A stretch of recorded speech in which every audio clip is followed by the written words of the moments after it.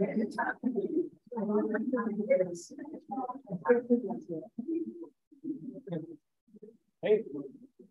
good afternoon, everyone.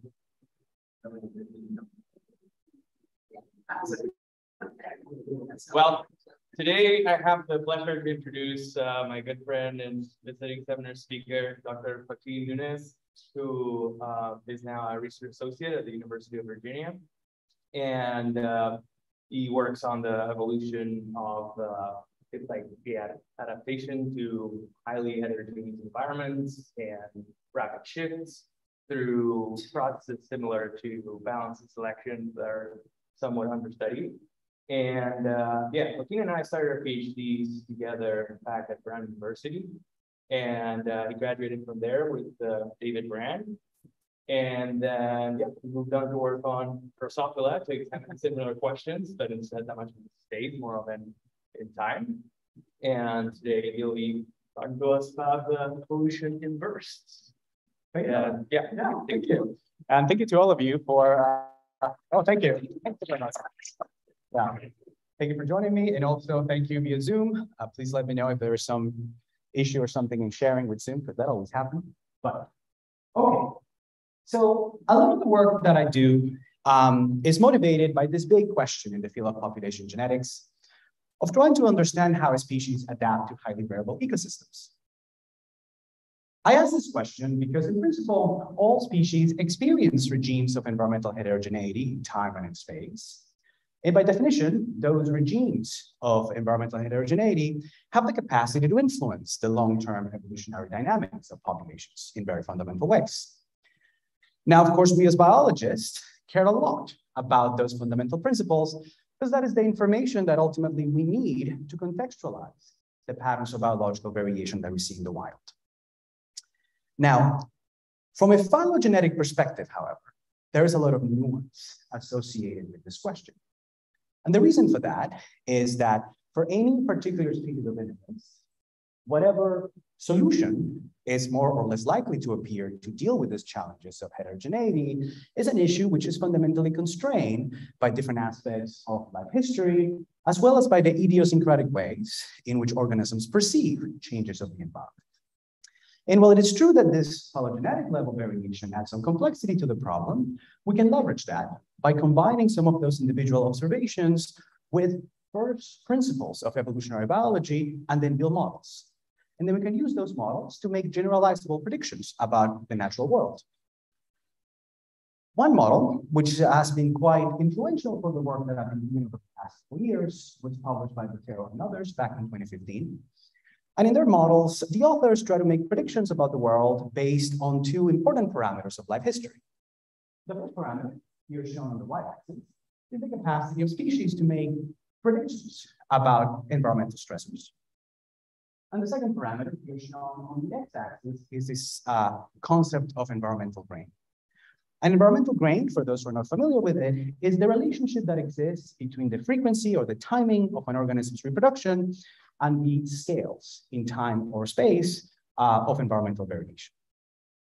And so the outputs of this model are quite interesting, to me, because the model suggests that if you are a species with a very coarse environmental grain, so think of your polar bears and other charismatic macrofauna, for those type of organisms, if they're really good at making predictions about the regimes of environmental heterogeneity, there is a good chance that the solutions that we will observe will have or will incorporate some aspects of phenotypic plasticity. On the other hand, if they are not good at making predictions, the argument is that some aspects of bed hedging should evolve. But the model makes this really interesting prediction, which is that for organisms that have very fine levels of environmental grain, so think of your Drosophila, for example, for those organisms, no matter how good or how bad they might be at predicting changes in the environment, the solution that we should observe is adaptive tracking. And adaptive tracking is this really interesting process in which the strategy that organisms use to maximize their fitness is simply to engage in rapid bursts of evolution to always keep track with the changing environment. So as indicated in this little cartoon. Now, there are some interesting implications to this model. Because for one thing, if you think about it for a minute, the number of species that we could theoretically argue fall within this part of the sort of prediction space is relatively large. And if that's the case, then it leads us to the general hypothesis that rapid adaptive evolution, and more specifically, this process of adaptive tracking, should be quite ubiquitous out there in the wild. And testing this hypothesis is one of the fundamental motivations that have guided a lot of the work that I have been doing over the past couple of years. So the way that I would describe it is that a lot of the work that I'm trying to do seeks to develop an integrated understanding of adaptive tracking in the wild. And there are some guiding questions which I use to do the research that I do. The first one of these questions is understand the interplay that exists between a species' demography and this issue of selection, particularly through the lenses of adaptive tracking. The second is understanding the environmental drivers of the process of adaptive tracking. And then finally, understanding the genetic targets, the genes, if you will, that are evolving under this process. Over the past decade, I have worked with a wide variety of organisms trying to sort of tackle some of these questions. But there have been two species in particular that have emerged as sort of the primary workhorses of the work that I do. And these species are intertidal barnacles, as well as natural population of the model organism, Drosophila melanogaster. And I hope to tell you some stories and some insights that have emerged from working on these two systems. So let's start with barnacles. Now, to talk about barnacles, I have to ask all of you to use your imagination and travel with me to the beautiful coast of Bristol, Maine, where this picture was taken. And in particular, I want you to pay attention to this area down here with those strange formations in the rock, because that's where you'll find the species that I study, semibalance balanoides. Now, semibalance balanoides has aspects of their life history that make it really cool to tackle this question. And I'm going to tell you a couple of those. Well, the first one is that the life history of the barnacle is defined by this fundamental dichotomy between early and late developmental stages. So most of us are perhaps familiar with the volcano-like shape of the barnacle that stucks in rocks and boats and all of those places. But like most crustaceans, barnacles start their life cycle looking like this little spaceships we call them nauplia, and they have the capacity to swim, perhaps more aptly drift freely in water columns, including ocean currents. And that fundamentally endows the species with a tremendous capacity for dispersal early on in its life history. Yet, when they're adults, they commit themselves to intertidal ecosystems that are full of idiosyncratic selection. So another interesting thing about their life history are the habitats that they recruit into. So in the North Atlantic, semibalans have the capacity to recruit to a very broad vertical swath of the rocky intertidal, ranging from the lower intertidal zone to the upper intertidal limit. And for a barnacle, being lucky or choosing, depending on how you think about it, to settle in either of those microhabitats has fundamental consequences for selection. Here I'm showing you a data set that captures the patterns of thermal variation from sensors placed in the upper intertidal in red or the lower intertidal in red. So tremendous amounts of differences in the regimes of heterogeneity in their experience. And here's the crux of the issue, because barnacles actually reproduce within the microhabitats themselves. And what that means is that each offspring will get to inherit whatever alleles are beneficial for their parents. However, because there is this condition of dispersal, there is always a chance that those beneficial alleles, now for the offspring, will be deleterious or neutral if they happen to settle in habitats that are in some fundamental way different from that of their parents. That, of course, will lead to a lot of mortality. And then the cycle will repeat again over and over and over every year. There are two consequences to this process.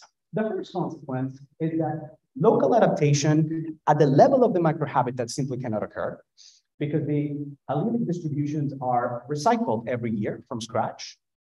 But the second consequence of this system is that because the fitness differences only become visible to selection in the rocky shore, and they have this entire life stage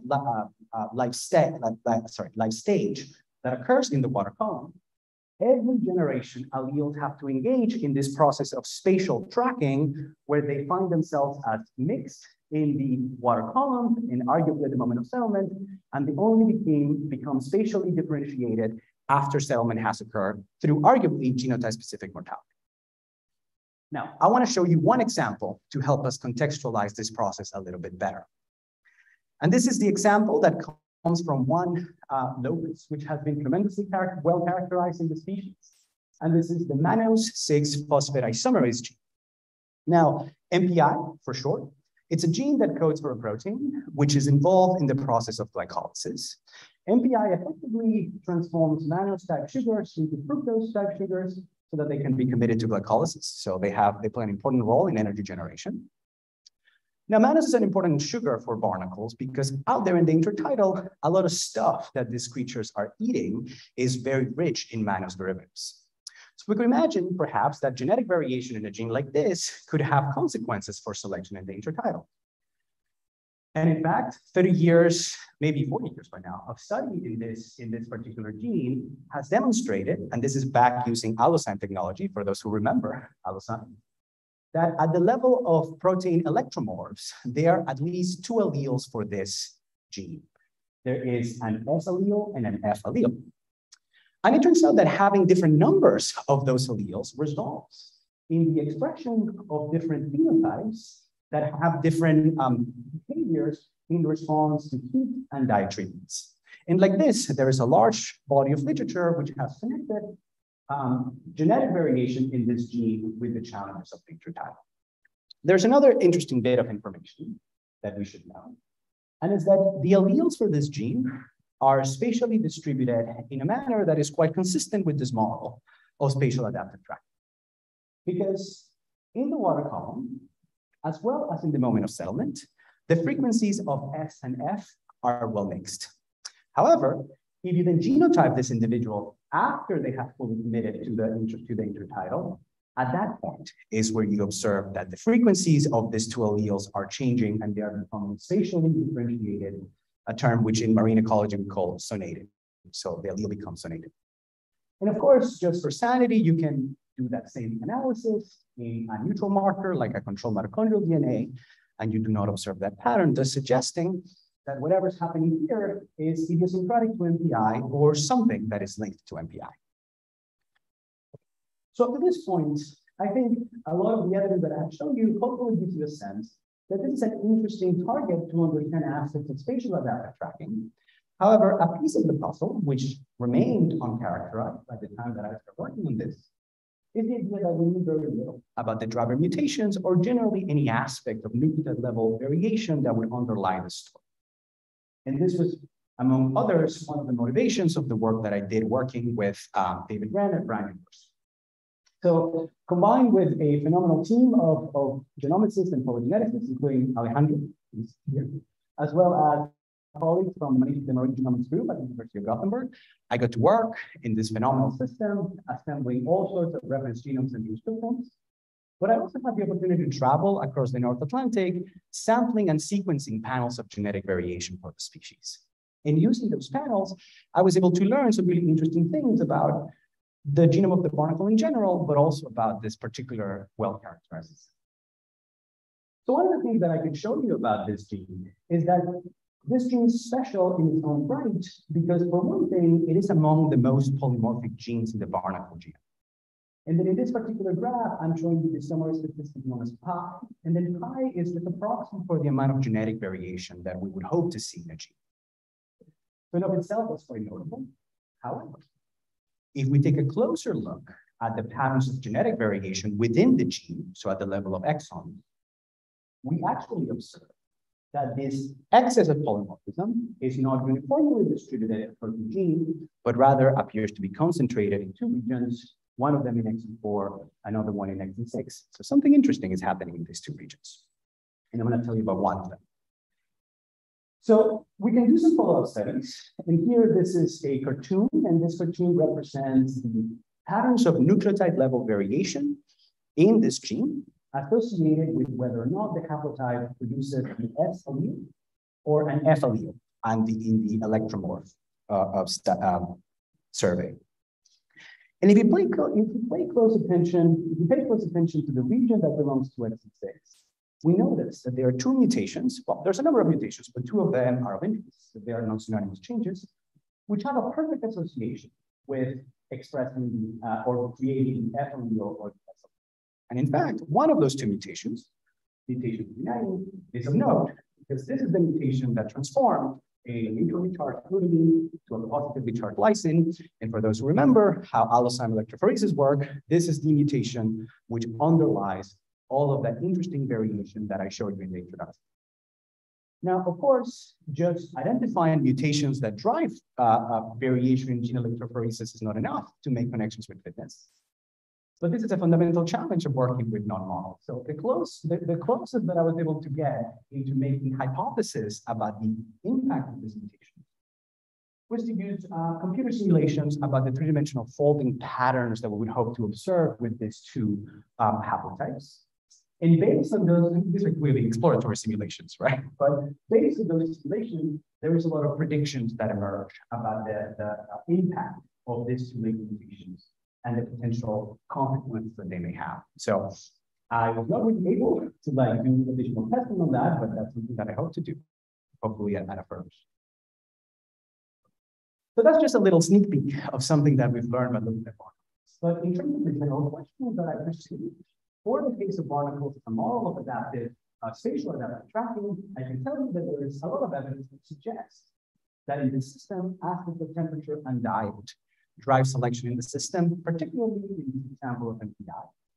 And in terms of the genetic targets of the process, it seems that the gene itself appears to be an important candidate. And within the gene, these mutations 390 and 343 appear to be major players in the system. So notice I haven't mentioned anything about the intertidal model in adaptive tracking because there's still a lot of work to be done there. But again, I'm really excited to do this in the next stage. Now I want to transition to my second system, which is Drosophila. And for this, once again, I want to ask you to use your imagination and travel with me to a different place. And in this case, we're going to the mountains and valleys of Central Virginia. This particular place is the Park Mountain, and that is the beautiful Charlotte. And this time we're looking for a different organism. This charismatic macrofauna, known as Drosophila melanogaster. And I bet you'll find it out here in the orchards, in rotting fruit, or if you're brave, you might be able to find that out here in the compost bin. So all that beautiful biology aside, Drosophila is truly a phenomenal system to ask questions about temporal adaptive tracking. And the reason for that is three components of its life history.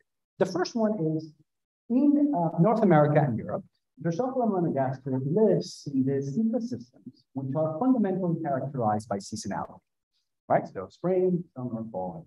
So they're highly variable by default. And you combine that with the fact that melanogaster has very fast generation time, but also very short lifespan, you create this very interesting system which, for each particular lineage of Drosophila, each subsequent generation that is born and reproduced gets to exist in an ecological space that is different from that of their parents, and it will be also different from that of their offspring.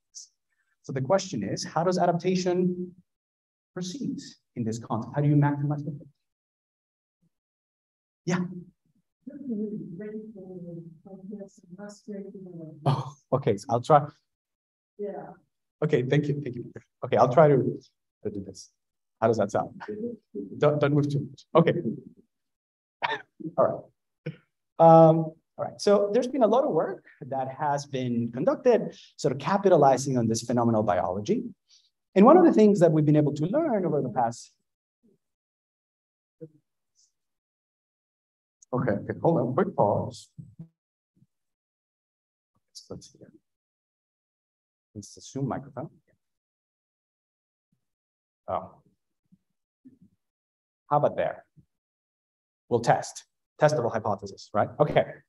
So a lot of the work that has been done capitalizing on this biology has been able to show some really interesting patterns that has driven hypothesis generation for at least, well, more than a decade at this point. And the general idea is, if we measure phenotypes in these organisms, we observe that there are generally two types of phenotypes as a function of season.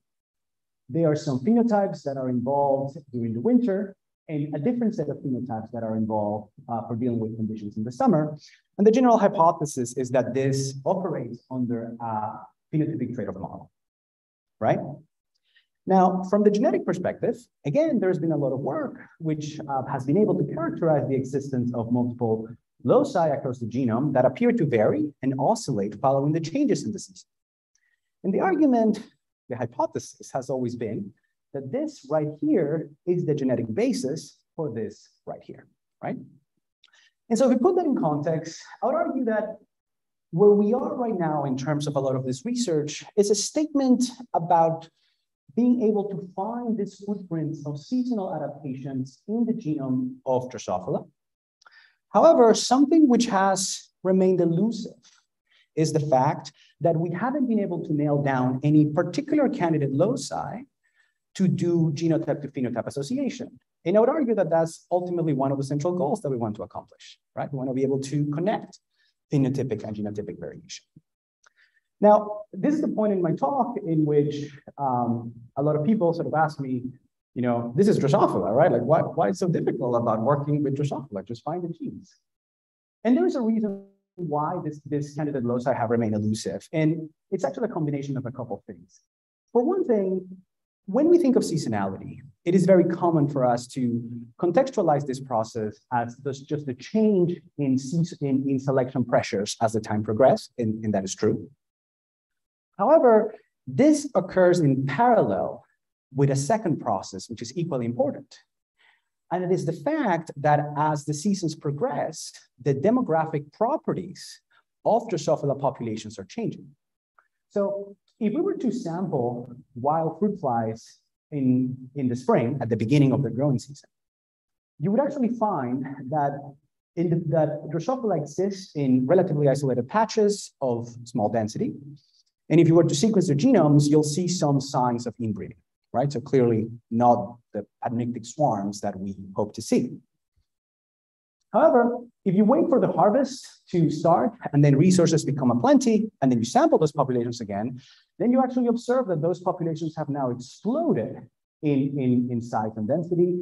They merge into this quasi-panictic swarm. They go everywhere. They get in your house. This is pretty much how you get to experience Drosophila. However, once the harvest is done, those resources disappear. Populations then crash, they experience severe bottlenecks, and then whoever survives that bottleneck enters diapause, and then overwinters to repeat the cycle again every year. So the problem of finding these markers is that there is a fundamental confounding effect between the process of seasonal selection and the process of seasonal demography. And we need to be very creative about the ways in which we disentangle those two to find the genes that are actually contributing to responses to selection in the system. Now, to tackle that challenge, I've had the pleasure of working with a phenomenal team of people, many of them belonging to Alan Bergman's lab at the University of Virginia, but many of them actually part of the Drosophila Consortium for Population Genetics, DROSU. And then together, we've put together this very cool publicly available data set, so anyone here could use it if you wanted to. And this is known as the Drosophila evolution over space and time. And what this data set consists of is, I mean, it's mostly pool-seq, but I think we want to add some more data in next iterations. It is genetic data for multiple populations across Europe and North America, sampling the same populations multiple times within a year and also across multiple years. So we've generated this phenomenal system to tackle this kind of questions. And a little sort of point of pride is that we published this data set earlier last year, or this year, sorry. We got the cover of MD, so it's pretty exciting. Okay, so what can we do with this data set? Well, we can analyze this at different levels. And for issues of simplicity and also time, the analysis that I want to share primarily come from the population in Charlottesville, but later on, I'm going to try to show you that there's some aspect of generality for this. And so if we take the data, we can use dimensionality reduction like the PCA, and then we can just see what signal emerges from the different chromosomes. So right here, I'm showing you 3 chromosome arms. Each one of the dots represents a library that is sequenced. And the color represents the year from which that panel, that library was sequenced.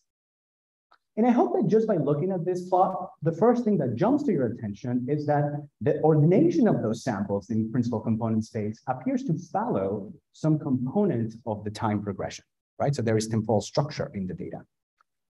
The argument I want to submit to you is that this is not an artifact of the data set, but rather a reflection of a biological reality.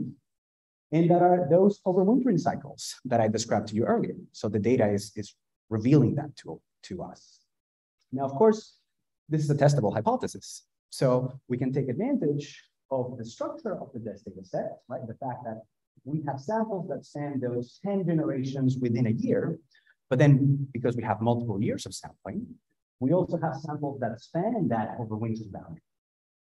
And remember, this is 2 generations, this is 10 generations. So we can use a statistic like the FST. And just a reminder that FST is a proxy for the amount of genetic differentiation. Values close to 0 means that things are very similar.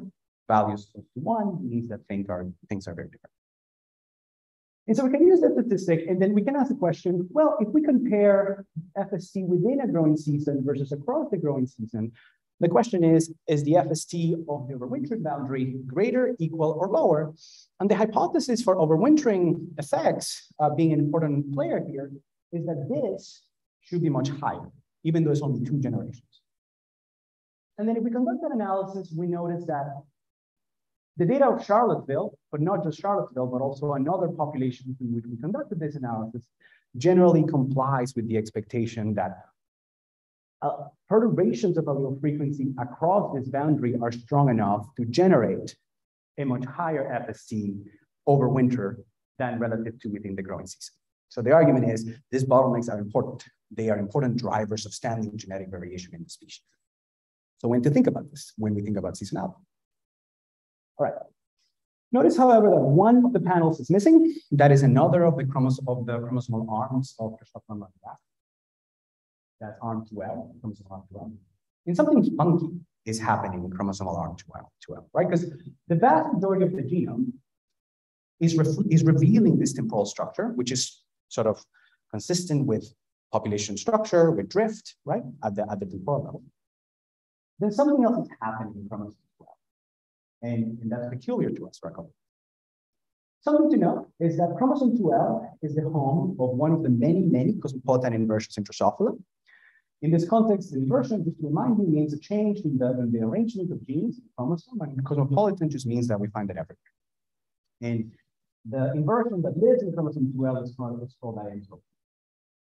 So we can do a series of association analysis, and then we can discover that the only inversion that appears to drastically alter the projections in the PCA analysis in our data is the frequencies of IN2LT, which of course drastically alter the projections of chromosome 12.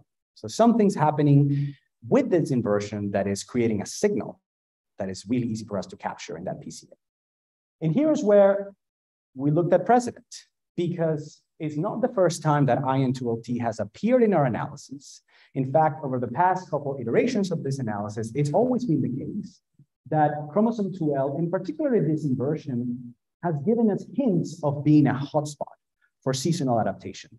And it could be that now that we have this massive data set, we might be able to finally test the hypothesis that chromosome 12 may actually be this massive hotspot of this seasonality process.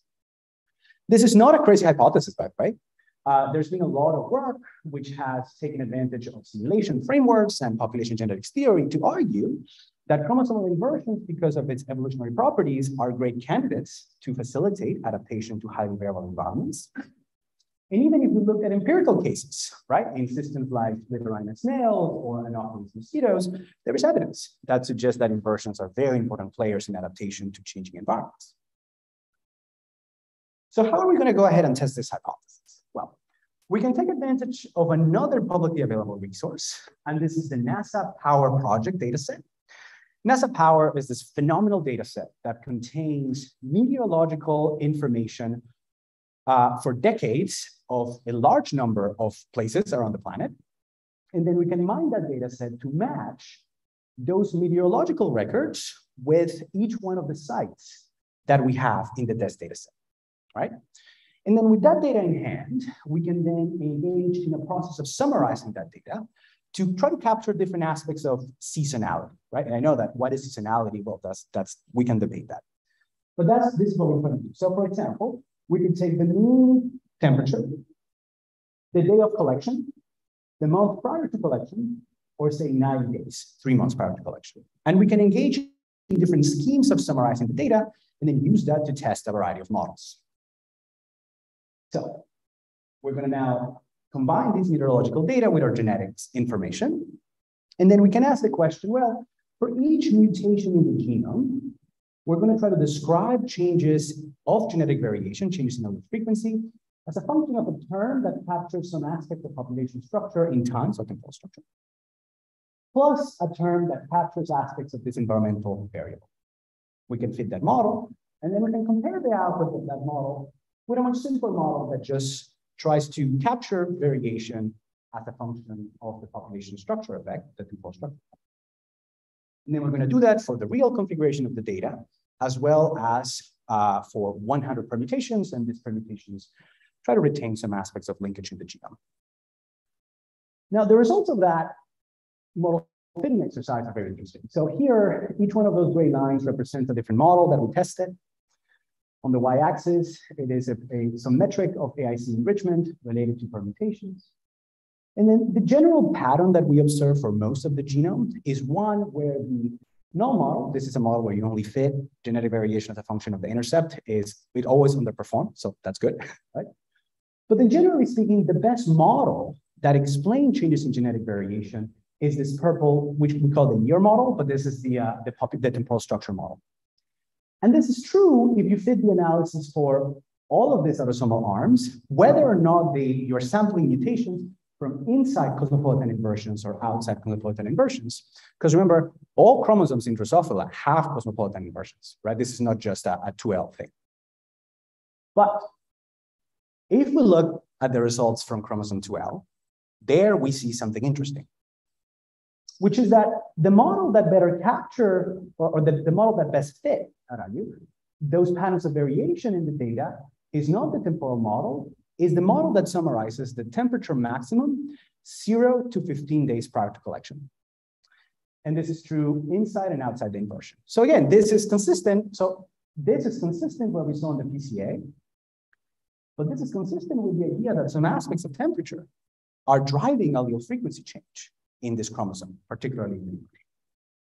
We became really excited for this, so we took a closer look.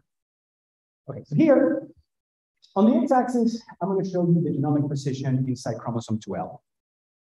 The dashed lines here represent the boundaries of the inversion, so the breakpoints.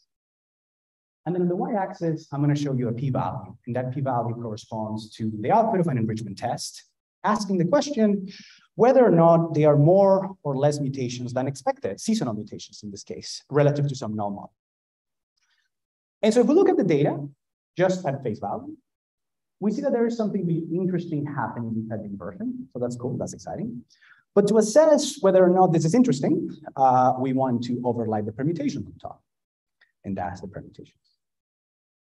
So if we look at the behavior of permutations versus real data, we start noticing that there are regions inside the inversion that are very strongly enriched for the seasonal mutations, right? And now the 6 windows that I have highlighted here are now our regions of interest, right? But at this point, I have to stop and remind you that all of this data is really just fitting the Charlottesville population data, right? And so that leads us to the question, have we discovered something generalizable, or is this just idiosyncratic to the Charlottesville population? And this is where DEST, once again, comes to the rescue. Because we have a ton of data, not just for North America, but also for European populations. And right here, what I'm showing you is that in Europe, melanogaster has 2 population clusters based on phylogeography. There is a Western cluster and an Eastern cluster. And so we can repeat this analysis at the level of these 2 clusters and then ask the question, do we see the same patterns of enrichment in the Virginia data versus the European data? And so right here is the output of an enrichment test. L and R represent the left and right breakpoints of the inversion.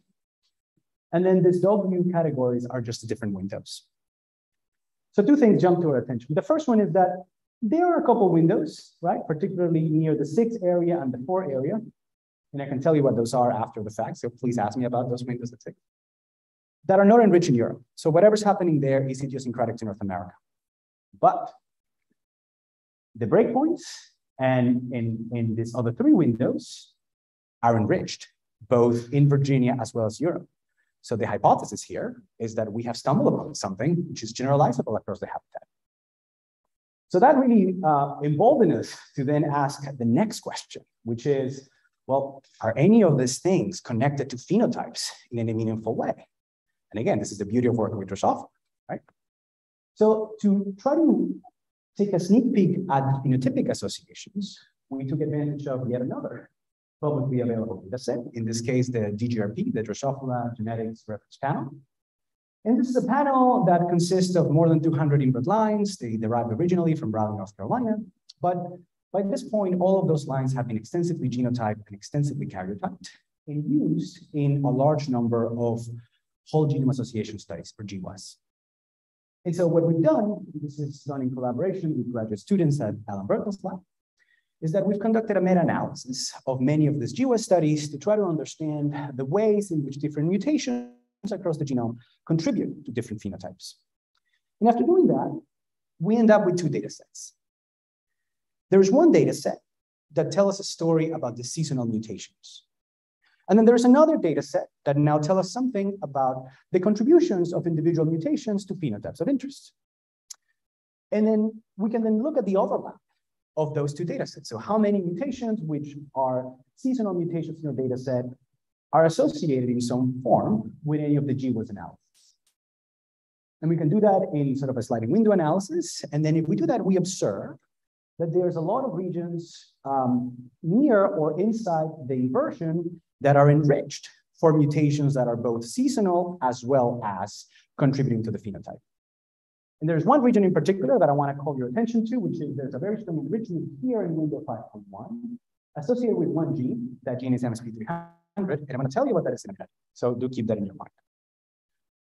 But we can also do something else, which is now that we have regions across the inversion that are enriched for phenotypes, we can then go to the DGRP and get those phenotypes and extract the phenotypic values for each one of those lines.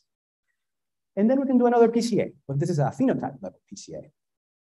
And if we do that, we observe that those phenotypes appear to generate two general clusters of phenotypes based on their value, right? So when the value of one line is high, but then the value of the other one is low, right? So like we're seeing here clusters.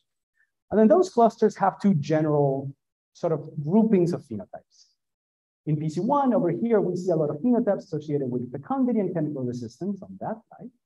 And then on this side, things related to lifespan and activity levels. Okay, so that's really exciting. Right? We haven't done anything, we've just done a PCA on the data. We can then annotate these projections relative to whether or not the lines are homozygous for the inversion or homozygous for the standard. And if we see that, we observe that those two clusters are primarily driven by whether or not you are homozygote for the inversion or the standard. And what we've noticed here is that the data itself has generated the phenotypic trade-off model. Because if we look at the levels of allele frequency of the inversion is most common in the summer, and then DGRP lines, sorry, the standard is more common in the summer, and DGRP lines with the standard have high fecundity and high chemical resistance. The inversion, on the other hand, is most common in the summer, right? So it's less common in the winter, less common in the summer, most common in the winter. And those lines have high activity phenotypes and high geotaxis. And yet, this is another beauty of Drosophila. We are now in the process of building transgenic lines to test this hypothesis. So, and I really cannot go into detail for issues of time, but we have built efficiency lines, and we have tested whether or not lines with deficiencies in inverted karyotypes or standard karyotypes show different phenotypes. And this is, as R here is cell response, so it's an activity phenotype. We do observe that inverted lines do have higher activity relative to standard lines. So our experimental validations show that these phenotypes behave as they should. So this is extremely cool and very exciting for us. The last thing that I want to show you is I want to go back to that interesting candidate, that region whose enrichment is driven by that gene MSP300. So MSP300, the name of that gene is the muscle-specific protein of 300 kilodalton. In Drosophila, there's been a lot of work that shows that this gene is involved in muscle, particularly in the proper positioning of muscle nuclei, mitochondria, neuromuscular junctions, so really cool phenotypes. And in our data set, when we look closely at that particular region, we found that there was one mutation that was extremely interesting to us. One mutation in particular, it's among the most seasonal mutations, and that just has to mean with that the score in the analysis is really high. And that mutation happened to be a non-synonymous mutation that changes a glycine to a valine. And the mutation itself happens to be located in an exon that it's known to be differentially spliced under different contexts. So just at that point, there's already a lot of really interesting biology that we could test in the future. But this is not the reason why I'm showing you this mutation. The reason why this mutation called to our attention is because when we did a sort of phylogenetic angle to the analysis and we extracted information from Yacuba, simulans, and sessile, including that with melanogaster, what we see is that our favorite seasonal mutation is not just a polymorphism in melanogaster, it's a trans-species polymorphism that segregates in sessile as well as in simulans. And this blows our mind in multiple ways because simulans is a seasonal species, but not in the same way that melanogaster is. So simulans is also a cosmopolitan species, but it goes locally extinct every year. And Drosophila sessile, it's like a private species in a corner of the world. So something interesting is happening here, and hopefully some of the work that we'll do in the future will allow us to try to understand what's happening here. Okay, so now I want to summarize this a little bit. In terms of the interplay of demography and adaptive tracking, it really appears to be the case that these overwintering dynamics are a fundamental piece of the puzzle to understand standing genetic variation in the species. In terms of the drivers of adaptive tracking, it seems that aspects of temperature are very important to understand selection in response to seasonality. And then in terms of the targets, well, this inversion just flares up in our analysis. So that inversion is probably really important. And then we have identified one particular gene that we'd like to do some follow-up studies on. Okay, at this point, I would like to close my talk by telling you some reflections, some things that have sparked conversation upon seeing this data.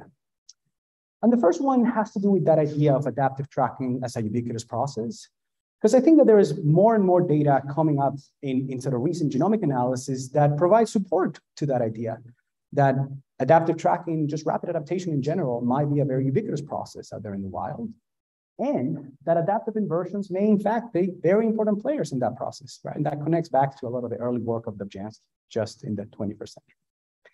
Another thing which has sparked a little bit of debate so when we look at this data, is some of those fundamental assumptions that we make about the role of selection vis-a-vis the standard model. I mean, I think it's often assumed that evolution is this very slow process, primarily governed by drift, that selection is rare, and that when it happens, it mostly reduces variation. Yet, if this hypothesis continues to gain support, what it may signify is that selection may actually be a much more common process than we originally think, and that it in of itself has the capacity to maintain and promote the maintenance of genetic variation in nature. And that will help us explain many patterns that we see out there in the wild that to this day have remained under study or unexplained. And the idea is we just need to know where to look for and what to look for. Okay, with that, I cannot say goodbye to you without recognizing the work and contributions to a large number of people that have been fundamental for this research. David Rand at Brown with the Barnacle Project, Alan Rowan in Virginia with the Drosophila Project. And then I want to recognize the funding sources. And if there's any time left, I want to say thank you to you, and please feel free to ask me any questions. Thank you.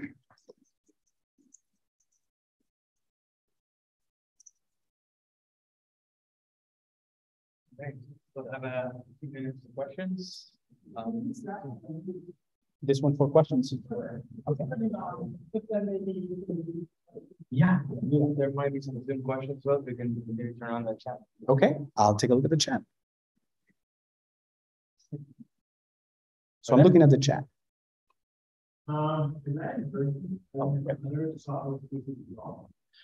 No. So the question is IN2LT present in other Drosophila species? And the answer is no. So Drosophila, the phylogenetic of Drosophila has Drosophila in one. Well, actually, I can show you this. So, 1 minute.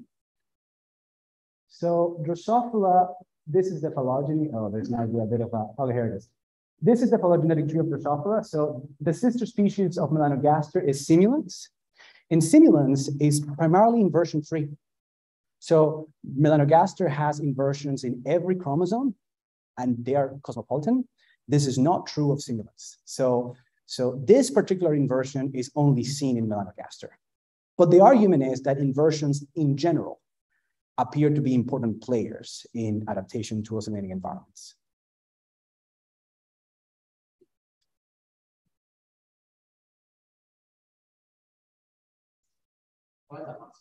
Okay, good.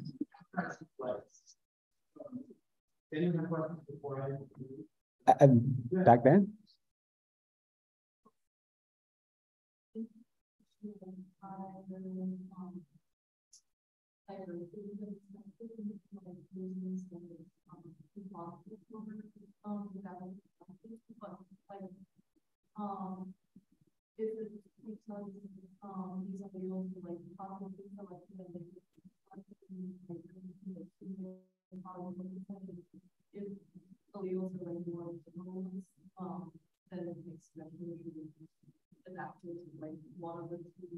Yeah.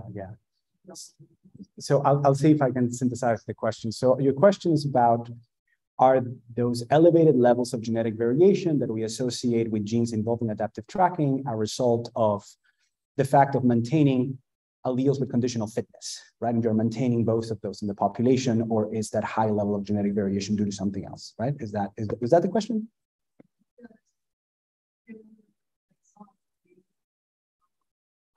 Usually general but it's fighting things like spatial adaptation to like certain conditions that are like other conditions. So yeah, and it's like yeah, I mean, like, let me think about it. I mean, there's a lot of layers to that question. That's a very interesting question. I thank you for that. So in the model, in the first slide that I showed you, that model from Botero, one of the things that that model establishes is that the expected type of genetic architecture that we should hope to see ultimately depend on idiosyncratic natural conditions of the species. So if you ask this question of a polar bear, you wouldn't be seeing what we see in Drosophila, right? But like Drosophila has aspects of its life history that make it conducive to the maintenance of this polymorphisms, right? Now, that's actually a very difficult question. Now, so I'm going to give you the answer for Drosophila, which is that the argument here, oh no, not the argument, the hypothesis here is that the high levels of genetic diversity result from the action of marginal overdominance, which is a type of natural selection. And what that means is that one allele is good in the summer, one allele is good in the winter, and then you want to conserve those two alleles, right? And then the maintenance of those two alleles is what drives that elevated levels of pi, right? But there are other competing hypotheses, right? Like you could make the argument that this is just frequency-dependent selection, this is just heterosis that is being kicked out of equilibrium every winter because of that overwintering dynamic. And then ultimately your goal to get closer at testing each one of those hypotheses is through the phenotyping experiment, right? Like we're now building these transgenic lines now that we have some targets, and then we're going to try to use different aspects of experimental manipulations to see if either of those hypotheses has more or less support. But the argument is that yes, like it is that conditional nature of those two alleles that drives the elevated nature of pi, as opposed to what you would expect, which is selection would remove variation, which might be the case for the polar bear, right? But not so much, which is seeking a more like optimally plastic solution to this versus Drosophila, who seems to evolve under adaptive tracking. I have a question. Yeah. So in your fermentation test across the whole chromosome, it seems like the actual fermentation data like track really well those peaks of variation, except for very narrow points, and even showed higher values within the inversion side. Yeah. So what was exactly the variable across that was being Bermuda, and why did this happen? That's a great question. So remember that we're doing a large number of permutations of the real data. And this data has inherent properties that relate to reality. So sometimes just by chance, you can end up with permuted sets that are very similar to the real set, right? So like another way to do this, which is what I want to do, is I want to use lim to simulate a neutral background informed by the real architecture of the species, and then compare the real data with simulation sets. And that's on the docket. That's something that I plan to do. But for this particular analysis that I showed you, we're just permuting the real data. Sometimes you end up with an arrangement of the data that is quasi-random, but sometimes you end up with like summer lines and winter lines end up clustered, and then it produces a signal that is similar to the real data. But then the beauty of those signals is that, of those peaks, is that they beat 100% of the permutations, right? Our 6 windows of interest were selected because they beat every single permutation set. So what does it mean from here? The association between allelic state and the label of collection. So where you have ACTG, and then it's like summer, winter, and then you shuffle that. So it's the association between when you collected them and the allelic state. Yeah. Is that for this sheet? This is actually, so this is different. So what this shows is, you mean the top panel? That shows whether or not, so if you look for mutations that are both significantly contributing to a GWAS, but that they're also significantly sort of tagged in the seasonal analysis, you find those mutations all across the chromosome, right? Because these are like highly pathogenic things.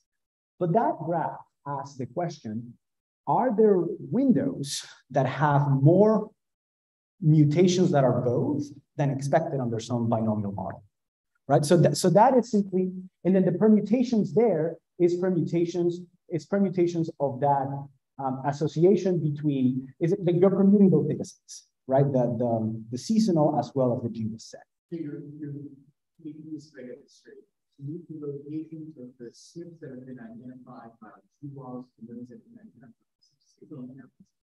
And then you round from some binomial tests of there too many. It is something that, I mean, we could look specifically at the code for that, because I want to give you a correct answer for that, but that sounds about right. So,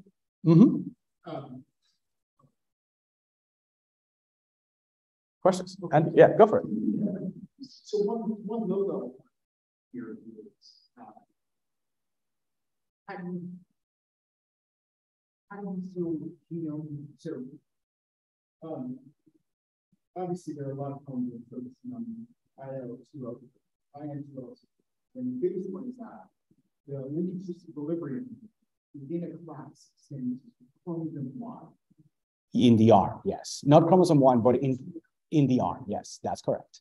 So with that, for instance, how do you deal with this fact that there's going to be all of this correlation structure that's influencing the GWAS? Yeah. Well, sorry. So the answer has to do with how do you deal with all of the correlation structure that influence the GWAS? That's a very interesting question. And the answer is most people just don't. Most people use genetic relatedness matrix. Well, yeah, GPG is even worse than that. They ignore it. Right. Well, the answer is so we have a couple sets of data, and one of them is the individual data where we can ask the specific linkage with the breakpoints with interesting mutations. But I think your question is about the GWAS, which is how do we control for the existence of the inversion in the GWAS? Is that right? And then, well, the answer is we argue that the existence of the inversion is sort of a fundamental part of the data when you're looking for the GWAS, right? So when you do the association, you can actually ask the question whether or not one particular line of the DGRP is more or less associated with a phenotype, right? And then that gives you that enrichment. So we basically, and I'm happy to talk about this later, but we have not used a genome relatedness matrix to control for this, because if you do, you completely remove the impact of the inversion. So you don't get any signal here. Right, and control, I mean, that's going to be the major axis of genetic variation as well. Right, but they are, yeah. Yeah.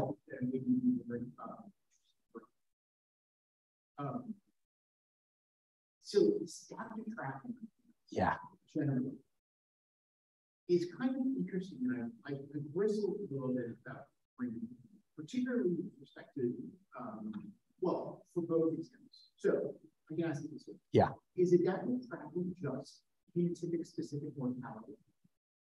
You could argue that it is. So why do we have such a Why do we have a special lens for things? I mean, look, so I think that adaptive tracking tries to establish a type of natural selection in which you maximize your fitness as a function of of context-specific fitness, right? So it's just simply, it describes the process of species having to evolve in rapid bursts to keep up with the environment, right? And it tries to differentiate it from other processes like, say, frequency-dependent selection, in which, in that case, populations evolve as a function of the state of the population in a prior time. So one implies a direct consequence of the environment versus some other function of the population. So I'm happy to talk about the semantics of adaptive tracking.